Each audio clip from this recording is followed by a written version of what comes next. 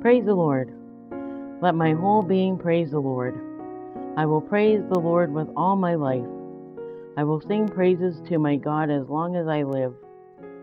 God is the maker of heaven and earth, the sea and all that is in them.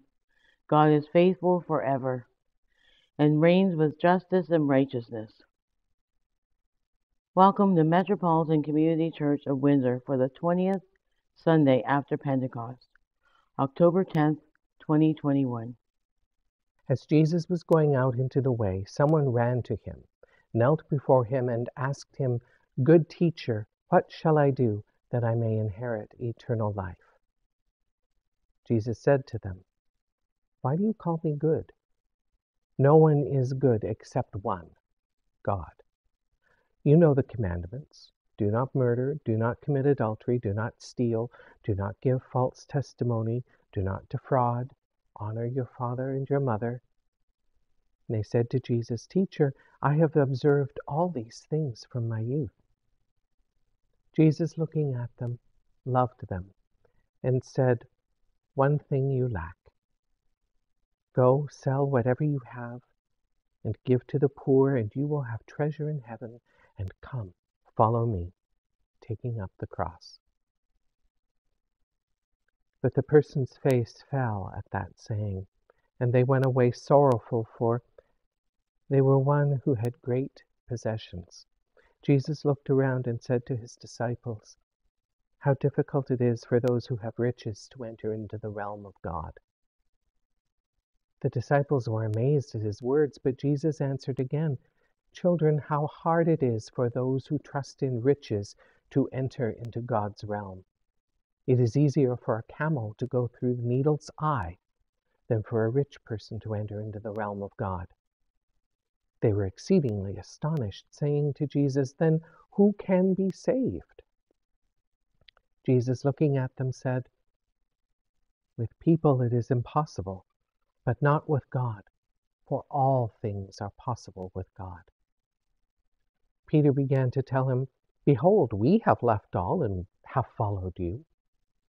Jesus said, "Most certainly I tell you, there was no one who has left house or brothers or sisters or fathers or mothers or spouses or children or land for my sake and for the sake of the good news, but they will receive 100 times more now in this time, houses, brothers, sisters, mothers, children, and land, with persecutions, and in the age to come, eternal life.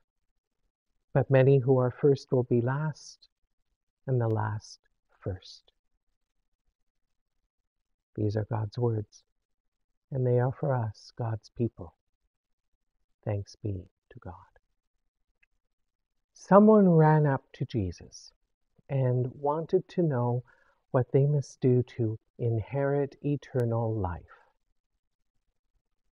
Whether this person was speaking literally or figuratively is not said.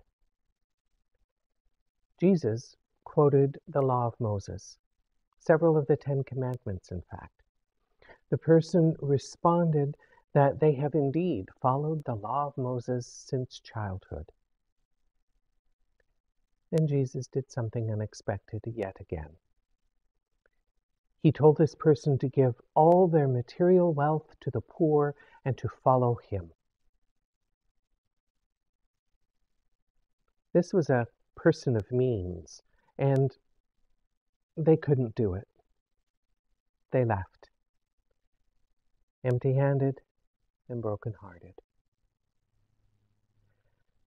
This is the part of the Gospels where Jesus gives the famous line about how easier it is for a camel to go through the eye of a needle than for a rich person to enter God's realm.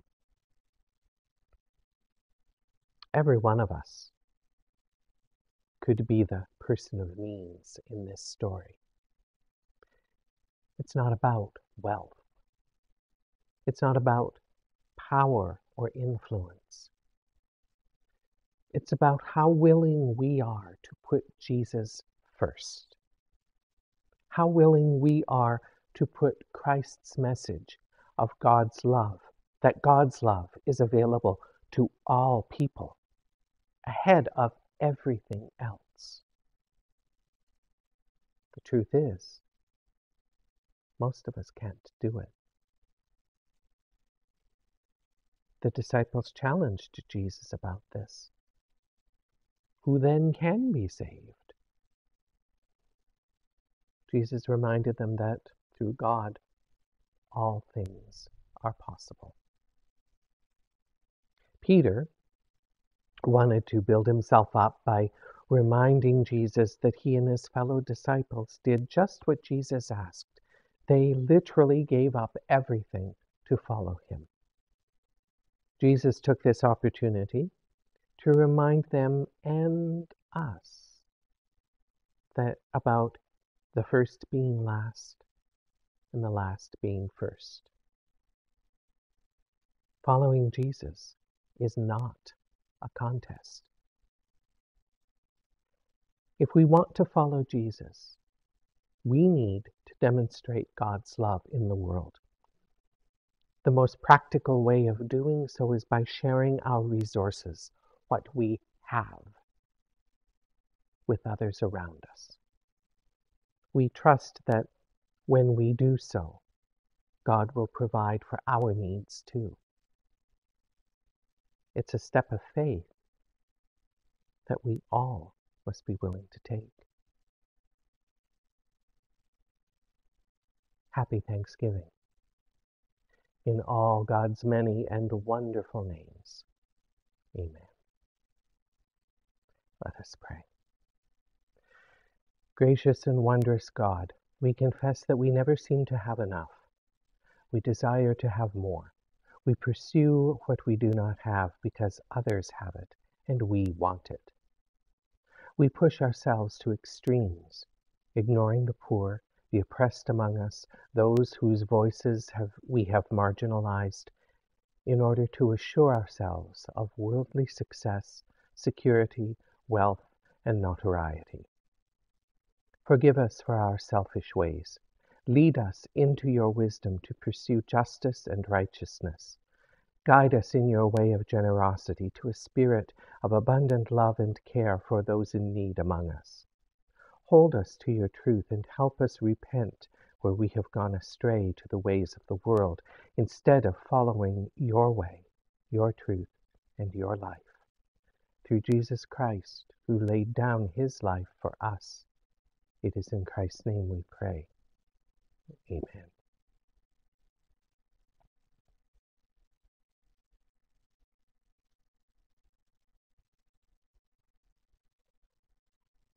Our cup runs over in the house of God. There is always more than enough for everyone and just enough for our daily needs. When we love, care, and serve one another, we serve Christ. Know God's ways, trust in God's truth, and be assured that you are forgiven, loved, and restored. Go and share the good news. Amen. And we pray all these things in the name of Jesus, saying, O God, our divine parent, may your presence be ever revered. May your peace and justice dwell among us. May your love and compassion live within and between us. Nourish us daily with the necessities of life, sustenance for our bodies and inspiration for our spirits. May the forgiveness we give be that which we receive, the kindness we show be that which we perceive. Lead us on virtuous paths and distance us from evil. For your world is our world, and your reign our reign, then, now, and always. May it be so. God is with us. Let us lift up our hearts, yes, lift them up to God. Let us pray. Most loving God, we know that you are with us no matter where we are, no matter how we come together. We remember now how after the meal you took the bread, blessed it, broke it, and gave it to everyone there, saying, "This is my body given for you." We remember now how after the meal you took the cup and blessed it too after the manner of your people and passed it among your friends, saying, "This is my love, poured out for you and for everyone. Whenever you do these things, remember me." And we remember too the mystery of our faith, that Christ has died, Christ is risen, and Christ will come again. Hallelujah. Let us pray.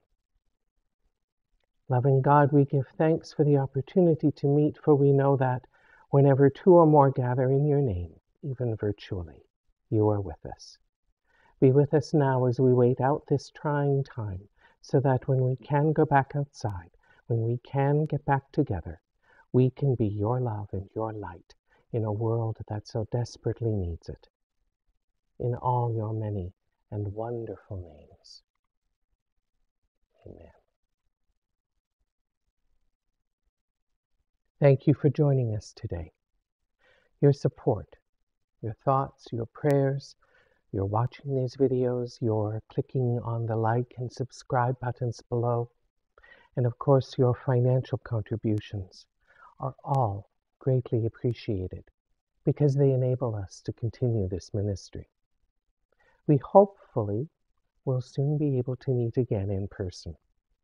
But until that time, may the God who has created us, Christ who saves us, and the Holy Spirit, our comfort and our strength, be with us now until we can meet again. And all God's children said, Amen.